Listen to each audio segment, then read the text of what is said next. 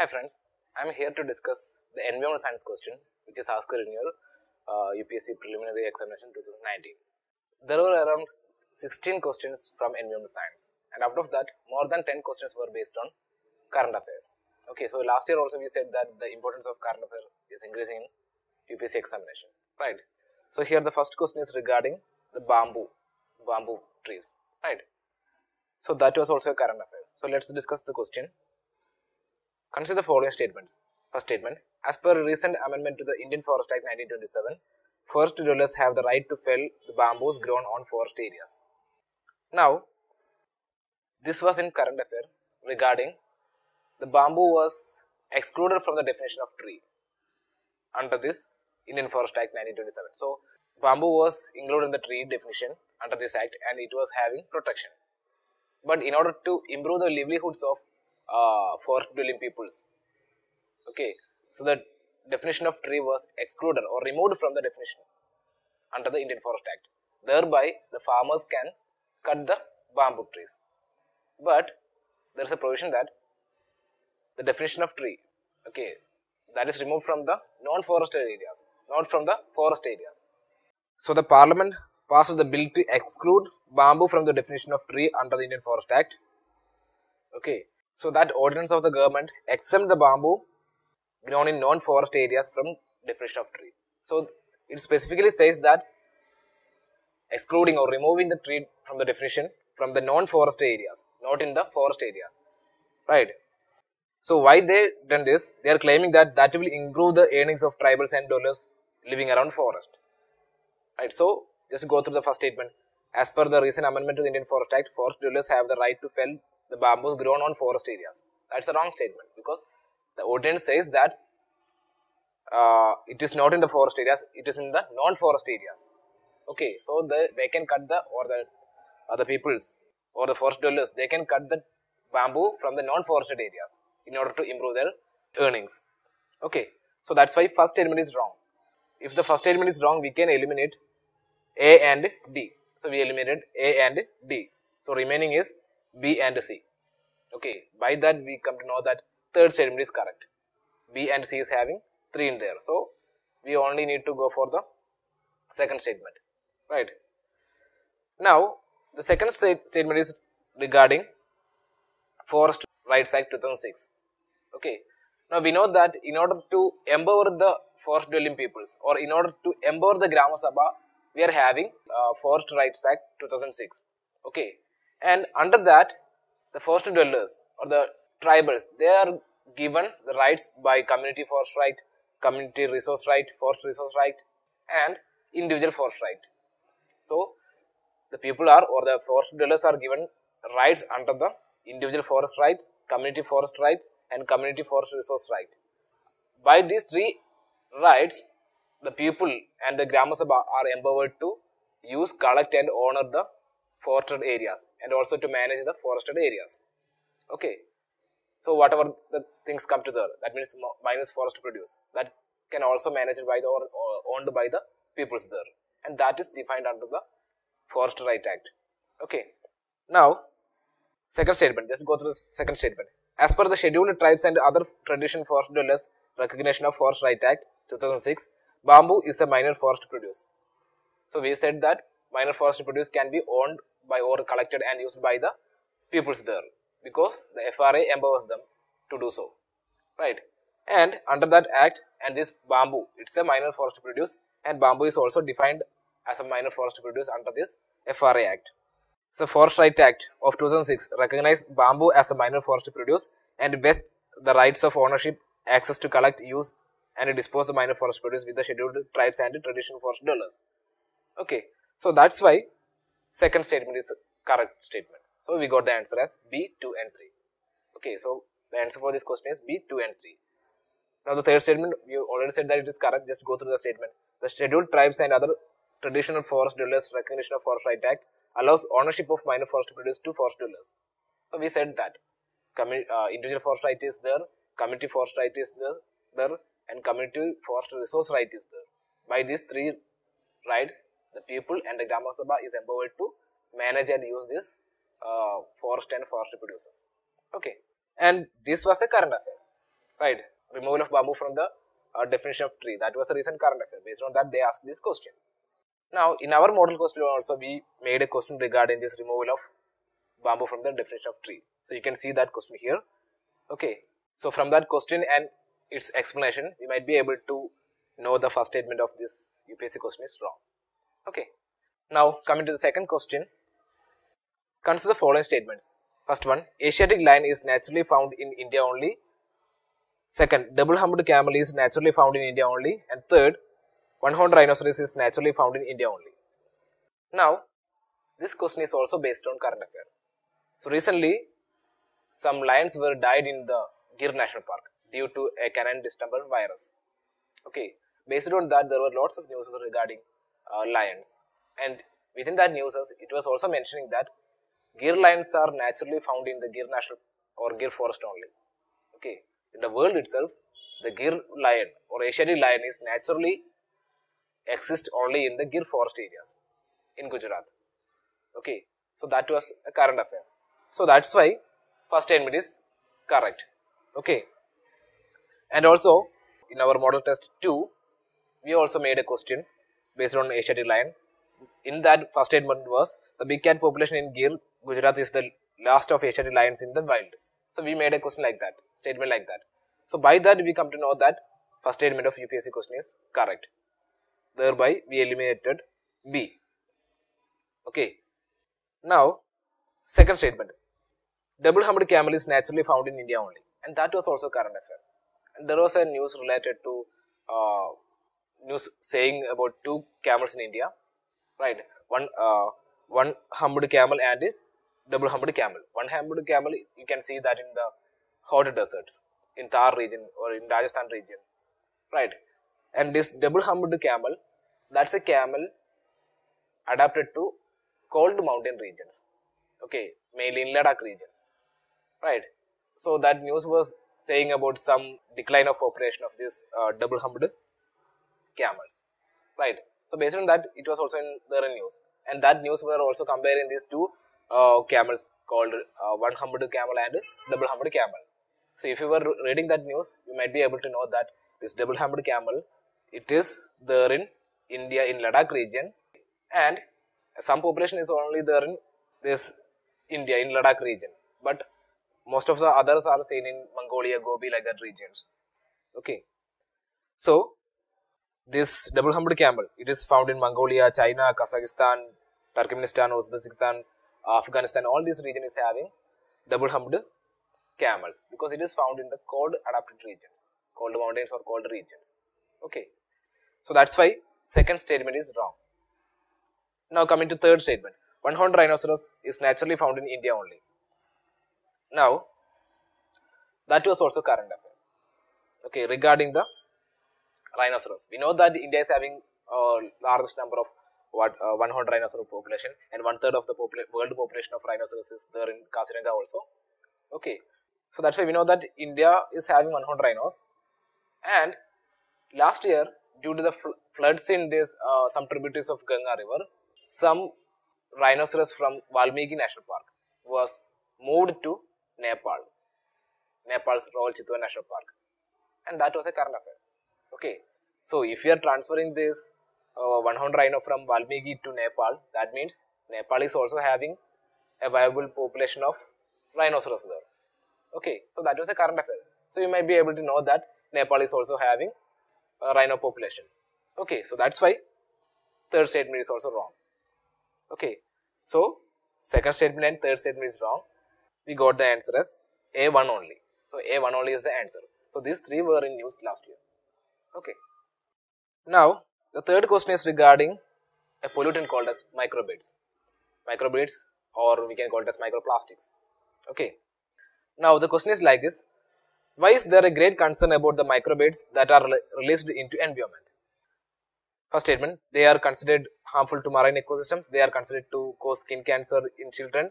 They are small enough to be absorbed by crop plants in irrigated fields. They are often found to be used as food adulterants. Okay. Now, we also made a question in our prelims model test 8. Within that, we made a question regarding microplastics and also microbead also. We know that microbeads are a kind of microplastics, and they are tiny bits of plastics. Okay, and that will carried by the surface runoff to the nearest water bodies. Okay, and within the water bodies there are lots of algae or phytoplanktons are there, and they are confusing, or these kinds of organisms which are living in the aquatic ecosystem, they are confusing that tiny bits of particles for their food. Thereby they are eating that tiny bits of plastics called microbeads. Thereby that is altering that is affecting the aquatic food chain. Okay, so thereby it is affecting the marine ecosystems or aquatic ecosystem. So our answer for this question is A. They are considered harmful to marine ecosystem. Obviously, it is also danger for some other regions, land areas also, but it is mainly affecting the aquatic food chain, because these kinds of tiny bits of particles are ultimately carried to the aquatic ecosystems through the drainage system, through the surface runoff, like that. Okay, so the answer for this question is A. And that this was also current affair, microbeads. There was lots of studies ongoing on the impacts or the effects of microplastics and microbeads on the aquatic ecosystem, on the other living beings, on the environment also. Okay, so that's why it was also there in news. And there were also some studies regarding the presence of microplastics or microbeads in the groundwater, bottled water and tap water also. Based on that also it was in news. Right. Now, the next question is regarding some species. So, question is like this. Some species of turtles are herbivores. So, obviously we know that turtles are aquatic animals, right? So, turtles, since they are in aquatic region, there will be, most of them will be carnivores, but there are phytoplanktons are there, then corals are there, right? Algae are there, seagrasses are there. So, these fishes and turtles, most of the species which are residing in the aquatic biome, it will be having, most of them will be having herbivorous diet and also carnivorous diet and also omnivorous diets, right? So, most of the turtles are in carnivorous nature. For example, olive ridley turtles, they are carnivorous in nature, right? But some turtles are there in which are having herbivorous in nature. So, that's why first statement is correct. So, that's a general statement. They are saying that some species of turtles are herbivores. So, that means that's a general statement. They are not saying that the turtles are only having herbivorous nature. If they are saying that, like, that is wrong statement. But they are saying that some species of turtles are herbivores. That means it's a general statement. That's why it's a correct statement. So, the diet varies with the species. Sea turtles may be carnivorous in nature, herbivorous in nature, and also omnivorous in nature, right? So, that's why first statement we can consider it as correct. So, we eliminated B and C. Now, obviously, some species of fish are herbivores in nature. So, it might be seen that in our aquariums or in aquatic biomes, aquatic ecosystem, for example, in ponds and like that, these fishes will be eating on the phytoplanktons or algae which are stick on the grounds, or which are stick on the gravels, or like that things, right? Rocks, like that things. So, that's why fishes are there in herbivorous nature, or also it is also there in the carnivorous in nature. Okay. So, second statement is correct. So, we got the answer as D, 1, 2, 3 and 4, because we already eliminated B and C, and we now eliminated A because we know the second statement is correct, right? So, we got the answer as D, 1, 2, 3 and 4. If you don't know the second statement, just go through the fourth statement. So, the third statement, some species of marine mammals are herbivores. Now, there was a question in 2016 on a question based on a species called as dugong, right? So, that question was saying that it's an aquatic mammal. It's a herbivorous aquatic mammal, right?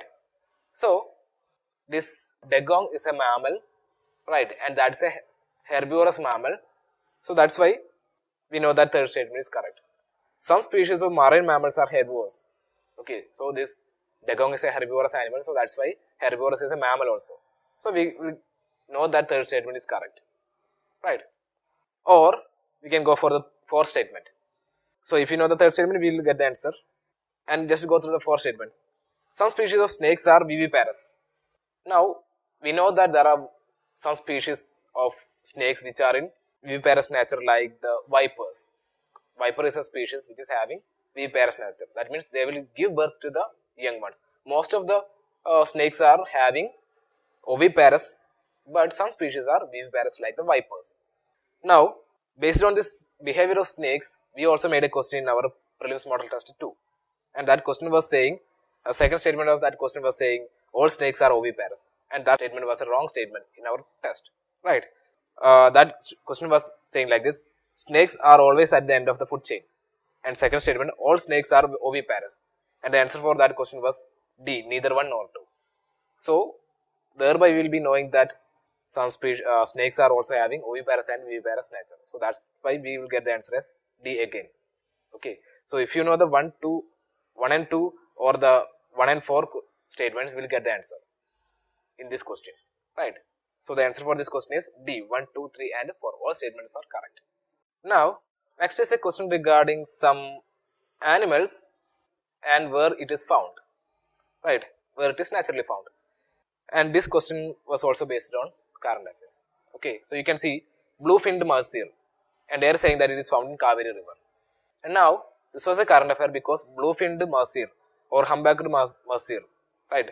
That was listed as a critically endangered category, right? It was listed as a critically endangered category by IUCN. That's why it was there in news. And some groups of researchers, scientists, they also came to the Kaveri river in order to study about the population of this marsupial fish. Okay, so that's why, because of these two reasons, it was in news, right? And within that news, it was also saying that Kaveri river in South India is having this blue-finned marsupial, and mainly its tributaries like Pambar, Kabani, Bhavani rivers. These tributaries of Kaveri like Pambar, Kabani and Bhavani is having the population of this marsupial. Okay, so that's why we will know that first pair is correct. So this marsupial actually it's a freshwater. So it is found in river. That means it's a freshwater fish, and it is called as the tiger of the water. Okay. Now first pair is correct. We eliminate B. Now the second pair, Irrawaddy dolphin, they have given it as Chambal river, right? Now this Irrawaddy dolphins, they are distributed in the shallow or near shore tropical and subtropical marine waters. Okay, but there are some population which are residing in the river systems also, right? For example, in Sundarbans vicinity, in the Sundarbans rivers also we can see this Irrawaddy dolphins. But mainly this Irrawaddy dolphins are seen in the Indonesian region, Borneo region, then Myanmar region, then Mekong Delta region, Cambodia and Vietnam. These regions is having mainly Irrawaddy dolphins. And in India also we are having some population of this Irrawaddy dolphins, and that is found in Sundarbans region. In the rivers of Sundarbans we can see this Irrawaddy dolphin, and also we can see this Irrawaddy dolphin in the Chilika lake. Okay, so these are the places where we can see the Irrawaddy dolphins mainly in India. So we also discussed that in our class also, right? So that's why we come to know that Irrawaddy dolphin is not found in Chambal river. Chambal, we know that it's an inland river. It's a Chambal is a tributary of Yamuna, and Yamuna is a tributary of what we call as Ganga river, right? So that's why Irrawaddy dolphin, it is not found in the Chambal river because it's an inland river. It is not having connection with the marines. It is not nearby the marines, right? And Chambal, you know that it is flowing through Madhya Pradesh, like that region. Okay, Madhya Pradesh and Rajasthan region. Chambal river is there, right? So that's why second pair is wrong, because Irrawaddy dolphin, it is found in Chilika lake in India and also in Sundarbans rivers. Okay, so second pair is wrong. So that's why we got at the answer as C. So if you know that Irrawaddy dolphin is not found in Chambal river, then we can eliminate A, B and D also. Simply we will get the answer C, 1 and 3. Okay, if you know that one fact. Now just go to the third statement. So we got the answer, right? But just go through the third pair, rusty spotted cat and Eastern Ghats. Rusty spotted cat, it was also there in news. It was also a current affair. Actually, this rusty spotted cat, that are the smallest wild cats in the world. Okay. Now, why this was in news means, this Sanjay Gandhi National Park, we know that it is in Maharashtra, right? So, Sanjay Gandhi National Park, they take help from the experts from the UK. They take help from the experts of UK to breed the wild cats. smallest wild cat called as rusty spotted cat. Based on that, it was in news, right? And within that news, they were also saying that it is mainly found in the Eastern Ghat region in Andhra Pradesh. Okay, so the rusty spotted cat, one of the few wild cats that inhabit the forest of Andhra Pradesh, is among the animals in the Eastern Ghats that need more research support, right? And that was these were some points which is mentioned in that news. Both the tigers and rusty spotted cats inhabit the Nagarjuna Sagar Srisailam Tiger Reserve in Andhra Pradesh. And endemic to India and Sri Lanka and the areas along the Indo-Nepal border, the rusty spotted cats are the smallest wildcat species in the world, protected under the Schedule 1 of the Wildlife Protection in 1972. So these were some points which was mentioned in that news. So you might be knowing that it is endemic to India and it is mainly found in the Andhra Pradesh region in Eastern Ghats. Okay, so that's why third is also correct. So basically we got the answer earlier. Okay, so the answer for this question is C, 1 and 3. Now regarding this, we also made a question regarding Irrawaddy dolphin. Within that question, we also said that it's an aquatic mammal found in estuaries and mangrove areas with freshwater population occurring in river systems. Second statement, it is not found naturally in India, and third, it is given legal protection like that statement. And for that question, answer is C, 1 and 3, right? And there, within that explanation of that question, we said that Irrawaddy dolphin is found in the Chilka Lake of India, thereby, and also some rivers also, like some rivers in Sundarbans like that.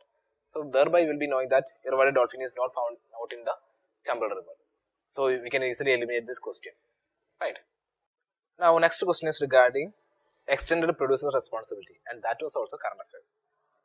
In India, extended producer responsibility was introduced as an important feature in which of the following? First, the biomedical waste management and handling rules 1998, the recycled plastic manufacturing and reusage rules 1999, the e-waste management and handling rules 2011, the food safety and standards rules 2011. So actually why it was in news means, by the recent plastic waste management rules 2016, this extended producer responsibility was there in news. So extended producer's responsibility, shortly we can call it as EPR. That was a recent feature of this plastic waste management rules 2016, right? But this plastic waste management rules not introduced with EPR in India. EPR was introduced in India by the e-waste management and handling rules 2011. Why they asked this question? Because it was in news related to plastic waste rules 2016. Okay. So the e-waste management and handling rules 2011 introduced the concept of EPR for the first time in India, which made all the producers of electronic goods responsible for the waste production management. Okay. So e-waste rules introduced EPR concept in India, right? So EPR policy finds place in plastic waste management rules 2016 and e-waste management rules 2016. So now both this plastic waste management and the e-waste management rules 2016 is having the concept called as extended producer's responsibility. That means those who produce the goods have the responsibility to reduce the impact of that goods. Okay. Now the answer for that question is C. Now next question is regarding CAMBA bill or CAMBA Act, right? As per the law, the Compensatory Afforestation Fund Management and Planning Authority exists as both national and state levels. And second statement, people's participation is mandatory in the Compensatory Afforestation Program carried out under the Compensatory Afforestation Fund Act 2016.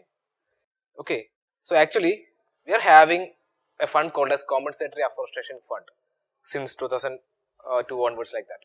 Okay, so actually what this CAMBA fund means, some entrepreneurs, they will be causing some harm to the environment and they will be giving some money to the government for the impacts or the degradation they have caused to environment, right?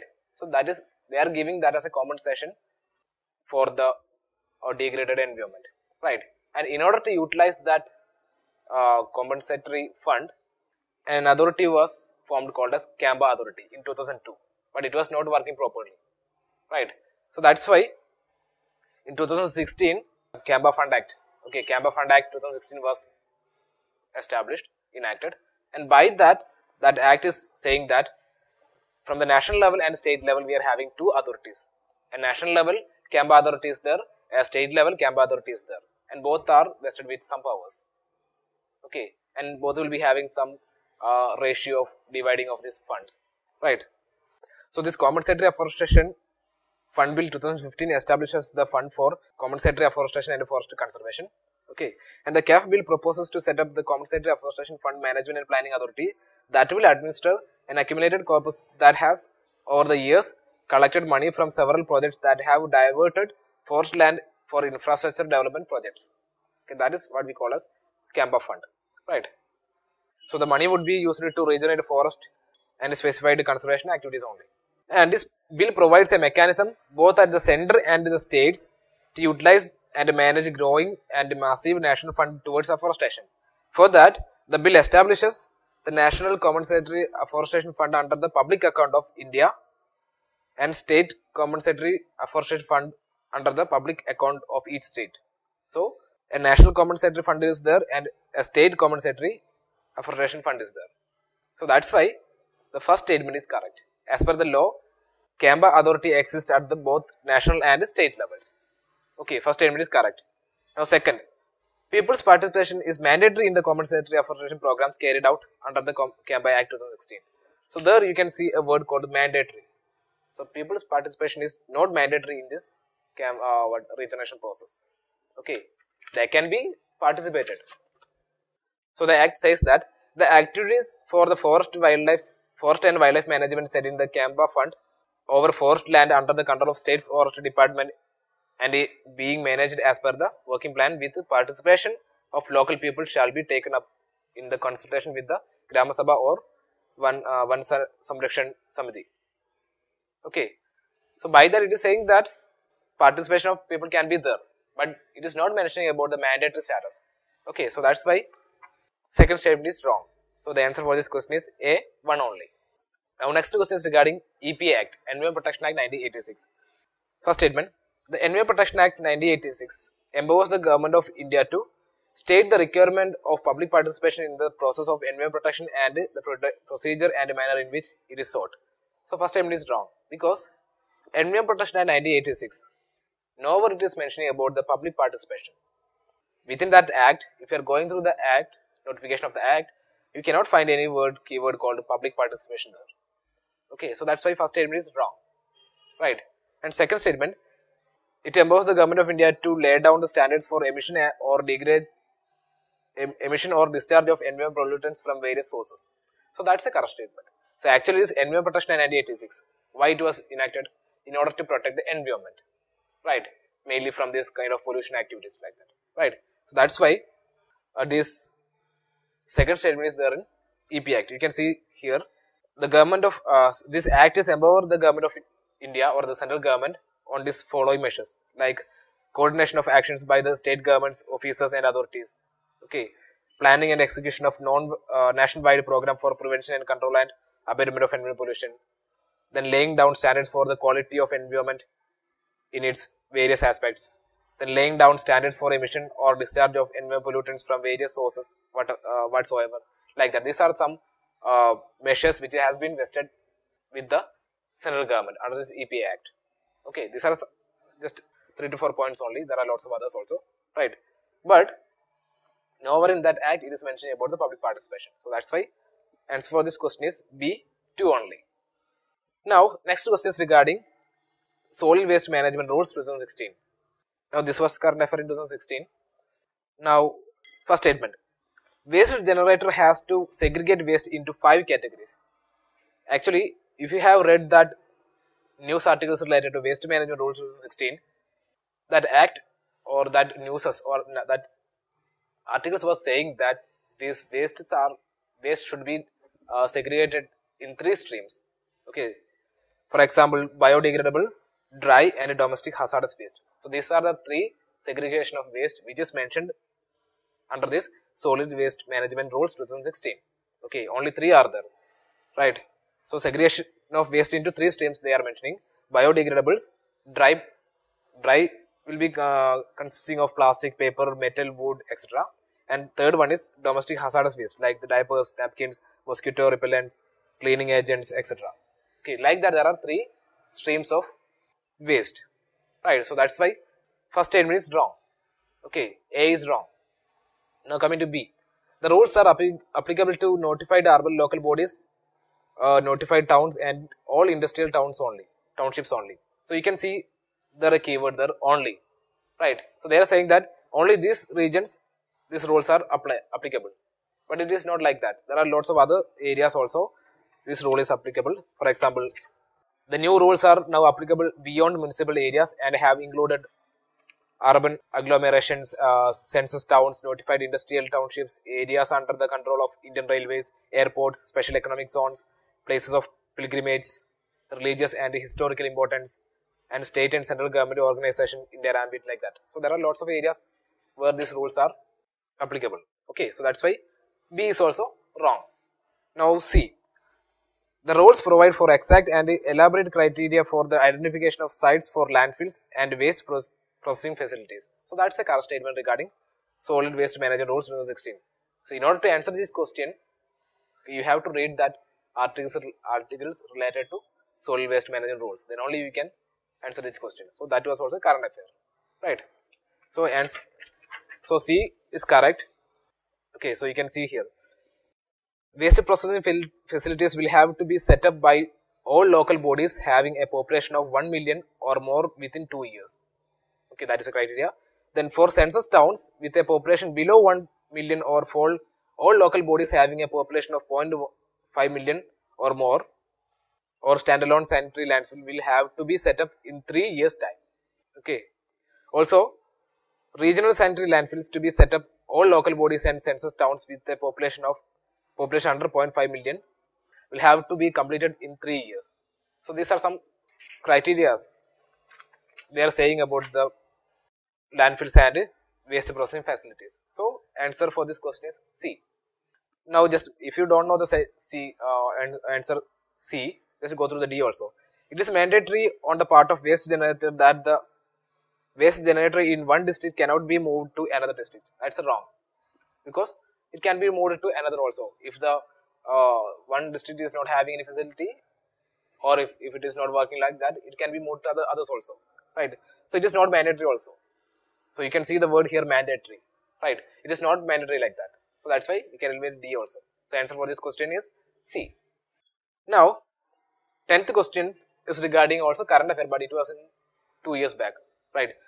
Regarding the Agasthyamala Bias Reserve. So Agasthyamala was declared as a Bias Reserve in 2016, right? It was declared as not declared as a Bias Reserve. It was declared as it was included in the World Network in 2016, right? Agasthyamala was included in the World Network of Biosphere Reserve in 2016. That was a current affair in 2016. And recently, last year also it was in news Agasthyamala, because the women were allowed to enter the forests of Agasthyamala Biosphere Reserve, right? Because there is a pilgrim center in Agasthyamala, right? So now the women can also go there, right? Based on the Agasthyamala Biosphere Reserve, right? So they are saying that within the Agasthyamala Biosphere Reserve, what are the core zones, or what are the national parks and wildlife sanctuaries which we can see within this Agasthyamala Biosphere Reserve. So within the Agasthyamala Biosphere Reserve, what we can see is Neyyar Wildlife Sanctuary is there, Peppara Wildlife Sanctuary is there, Shendrani Wildlife Sanctuary is there, Kalakkad Wildlife Sanctuary is there, Mundandurai Wildlife Sanctuary is there, and Kalakkad and Mundandurai. These two together we will be having Kalakkad Mundandurai Tiger Reserve also. So these are the core zones, or these are the protected areas within the Agasthyamala Biosphere Reserve. So the answer for this question will be A. Neyyar, Peppara, Shendrani Wildlife Sanctuaries and Kalakkad Mundandurai Tiger Reserve. These are within this Agasthyamala Biosphere Reserve. Okay, so the answer for the 10th answer for this question is A. So this was also current affair. Recently it was in current affair because of the entry of women into the Agasthyamala. There's Agasthyamala temple there. Right, there is a temple of Agastya Muni, and it was there in news 2 years back based on the introduction or inclusion of Agasthyamala into the world network of UNESCO's MAB program. UNESCO's MAB's Biosphere program. Now, next question is regarding pollutants. Okay, carbon monoxide, methane, ozone, sulfur dioxide. Which of the above are released into atmosphere due to the burning of crop or biomass residue? So obviously, carbon monoxide will be knowing that, and sulfur dioxide also will know that. By the burning of biomass, carbon monoxide will be there, carbon dioxide will be there, sulfur oxides will be there, nitrous oxides will be there, right? But the confusion is between ozone and methane. Okay, actually We know that ozone is found in the stratosphere, but there are ground level ozones are there, which are formed because of the reaction between nitrogen oxides and volatile organic compounds. So when these nitrogen oxides and volatile organic compounds reacts in the sunlight, that will produce ground level ozone. Okay, and these oxides, nitrogen oxides and volatile organic compounds, these two are produced because of the biomass burning or due to the agricultural residue burning. Okay, so that's why ozone will be there, right? Ozone is not directly released by the burning, but it is indirectly being introduced. How? Because nitrous oxides and volatile organic compounds are produced because of the crop or agricultural residue burning or biomass residue burning. So by that will interact with this nitrogen oxides and volatile organic compounds will interact each other within the presence of sunlight. That will result in production of ground level ozone. So if you know the first, fourth and third, you will get the answer D. Okay, then go for the methane also. Methane is also a pollutant which is produced by this burning of agricultural residue, and that's a greenhouse gas also. So this was also news.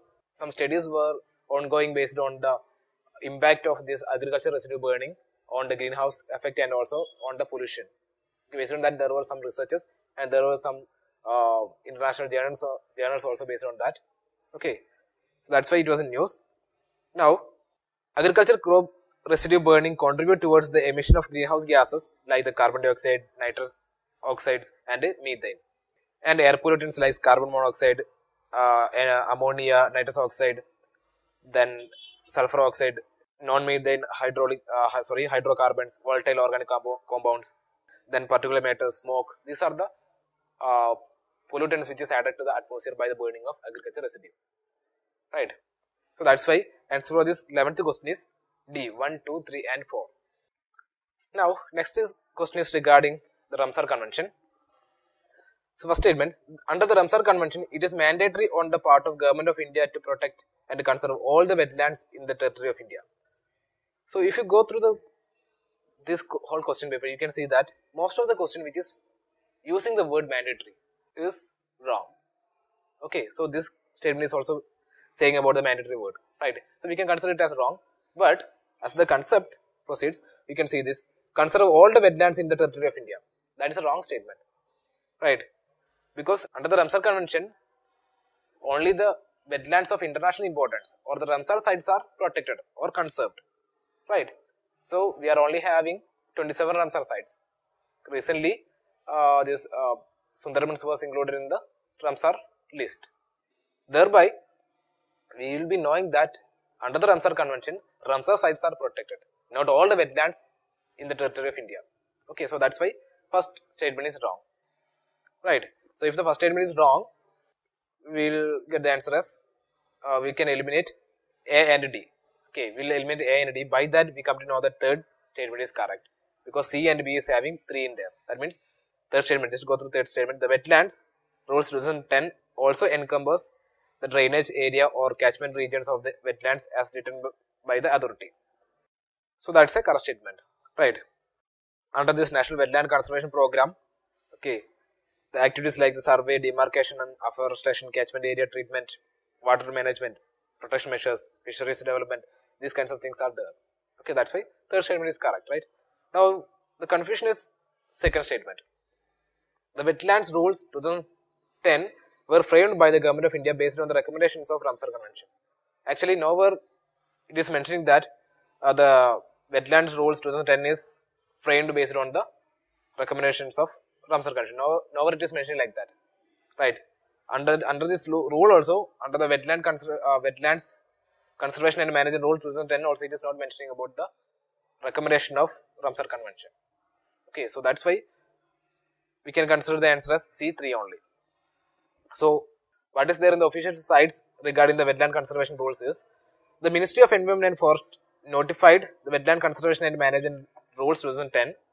These rules have been drafted by ministry to ensure better conservation and management and to prevent degradation of existing wetlands in India.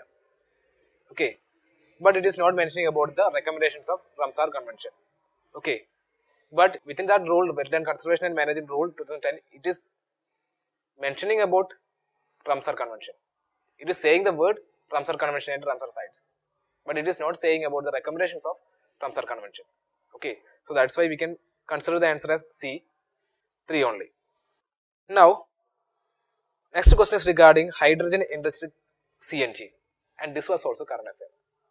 Okay, why it was in news means the Indian Oil Corporation Limited, IOCL, right? IOCL, they have conducted so many researches on the blending of this hydrogen into the CNG in order to improve the fuel efficiency, like that things, and also in order to reduce the carbon emissions. Okay, based on that, it was in news, right? And some vehicles, some buses in Delhi region was using this hydrogen enriched CNG, HCNG. Okay, and now the government is promoting more HCNG vehicles, right? So based on that, it was in current affair. Okay, now just go through the questions. The main advantage of the use of HCNG, that means hydrogen enriched CNG, is the elimination of carbon monoxide emissions. So first statement, you can see they are using a word called as elimination of carbon monoxide. Okay, so they are saying that the total removal of carbon monoxide. So it is not possible there. Okay, it is not possible in this hydrogen enriched CNG. What they are saying is, if you are using this HCNG, that can reduce emission of carbon monoxide up to 70%. Okay, that news articles were saying that if you are using HCNG instead of CNGs or other fuels, that will reduce the carbon monoxide emission up to 70% if you are comparing that with CNG, right? So that was the main thing about HCNG adoption, right? So that's why first statement is wrong, because first statement is saying that complete elimination means totally removing, right?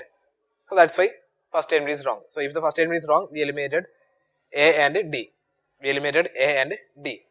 Now A and D, we eliminated A and D. Now remaining is C and B. Okay, so just for that we can just go through this fourth statement first, right? HCNG makes the fuel less expensive than CNG. That's a wrong statement, because we know that CNG is there and HCNG is there. Okay, in order to make CNG as HCNG, we have to blend, we have to add hydrogen. For that, it will be requiring more sophisticated methods. Okay, some kind of other kinds of technology we will be requiring. So that's somewhat expensive. So if the technology is expensive, there will be some amount of increase in money also, right? So that means, so the first statement is wrong. We'll get the answer as B, 2 and 3. Okay, so answer for this question is B, 2 and 3. Just go through the 2 and 3. If you don't know the fourth, if you don't have that concept regarding fourth statement, just go through 2 and 3. HCNG as fuel reduces carbon dioxide and hydrogen emissions. So why we are going for HCNG instead of CNG? In order to reduce the pollutants. Obviously that will be reducing the carbon and carbon dioxide. So that means second statement is correct. If we don't have any advantage, what is the meaning of going for other fuels, right? So we can, in that concept, we can know that second statement is correct. So we'll get the answer B, 2 and 3. Or just go through third statement. Hydrogen up to 1/5 by volume can be blended with the CNG as fuel for buses. Okay, so here they are using for buses. Why? Because it was a recent current affair. In Delhi region or in North region, the IOCL was using or researching on the blending of this hydrogen in CNG, and that was used in the buses, and government is promoting more HCNG buses there. Okay, now the percentage of hydrogen blending is 1/5 of volume. That means 18 to 20% of hydrogen will be mixed with CNG. That's the ratio. Okay, that is also mentioned in that news. Okay, so if you are a regular follower of the news, current affairs, you might be able to answer more than 10 questions in environment science questions. So answer for this question is B, 2 and 3. Now next question is regarding the forest cover in India, and this was also current affair. Why? Because India State of Forest Report 2017 was released last year. India State of Forest Report, it is prepared by Forest Survey of India, and that was released last year in 2017. Okay, so that's why we need to know the total area of forest in India and also state-wise order like that. Okay, and that report was mentioning about the some state is having, like the Lakshadweep, Mizoram, Andaman Nicobar Islands, they are having high amount of percentage of forest cover, right? Now within that state report, India State of Forest report, it is saying that India is ranking in 10th in the world with the 24.4% of land area under forest and tree cover. Okay, and they were having some tables which is mentioning about the area of forest as well as areas mangroves, like that, all these things, dense forest, like that things. Okay, by that table you can see that Lakshadweep is having high percentage of forest cover, and that is around 90.33%. Then below that Mizoram around 86%. Then Andaman Nicobar, Arunachal Pradesh, like that. And if you are going so on, Chhattisgarh, it is on the 14th position. Odisha, it is on the 16th position. And Madhya Pradesh, it is on the 19th position. And Maharashtra, it is on the 27th position. So our answer for this question will be C, 3241. So they are asking the question like this: with reference to states mentioned above, in terms of percentage of forest cover to the total area of state, which one of the following is the correct ascending order? Answer for that is 3241. That means Chhattisgarh, Odisha, Madhya Pradesh and Maharashtra. So for in order to answer this question, you have to know the percentage of forest cover in India, and that was mentioned in the India State of Forest report and also in news also. Now, next question is regarding a plant species called as Himalayan nettle, right? So recently there was a growing awareness in our country about the importance of Himalayan nettle because it is found to be sustainable source. So that also current affair, because the government was promoting cultivation of this Himalayan nettle because it can be used for a sustainable alternative for the textile industries, like that. There are lots of things which is made from the Himalayan nettle, like the fabrics, okay, purses, then mufflers, stoles, suits. These kind of things can be made from the Himalayan nettle, right? So the news was saying like this: recently, Himalayan nettle, a fiber yielding plant, has become an important livelihood option for people living in the remote mountain villages of Hindu Kush Himalaya. Why? Because there is a community called Kar community. They are producing fabrics from Himalayan nettle, and that fabric and things made from it are sold in local as well as national and international markets as high-end products. Okay, and this Kar is on its way to become a nettle fiber production hub. Mufflers, stoles, suits, and other items of clothing, purses, bags are some of the things which the people of Kar are producing from this Himalayan nettle. So the answer for this question is D, textile fiber. So this Himalayan nettle, it's a sustainable source for textile fiber because it's a fiber yielding plant. From the definition of that Himalayan nettle itself, it is saying that it's a fiber yielding plant. So it is used in textile fiber. Okay, so answer for that question is D, textile fiber. Now the last question from Indian Science is: in India, the use of carbofuran, methyl parathione, phorate, triazophos is viewed with apprehension. These chemicals are used as, if you know well about pesticides, you will be knowing that recently there was ban on 12 pesticides and phasing out of 6 pesticides in India. Okay, and there is a center called Center for Pesticide Suicide Prevention, right? In India, they are studying the effects of this recent ban of 20 and phasing out of 6 pesticides, right? Based on that was in news, and that pesticides was mainly or particularly mentioning about methyl parathione, phorate, phosphomidone, like that. So answer for this question is A, pesticides in agriculture. Okay, so that's all about the questions in environment science. So by going through these all questions, you'll be knowing that current affair, it's a important thing in your UPSC prelims examination, right?